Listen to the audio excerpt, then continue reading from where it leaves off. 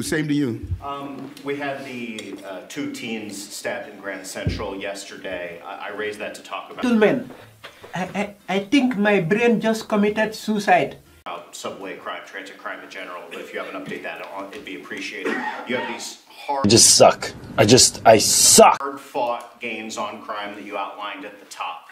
How sustainable do you think they are? First of all, like it if you yawned. Two, amidst the backdrop of this continued onslaught of migrants that's costing money, canceled police classes. So bottom line, how sustainable are these crime gains?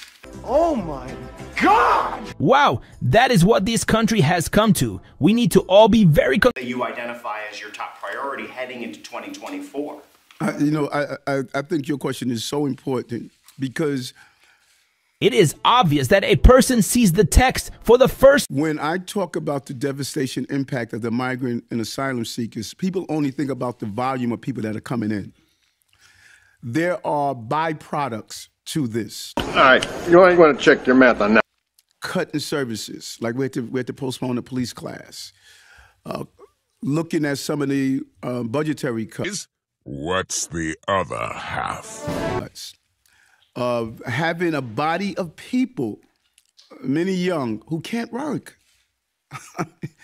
You don't even need an imagination to figure out that if you have someone 4 or 5 months and said you cannot work, you cannot feed your family, you cannot provide for yourself, what happens?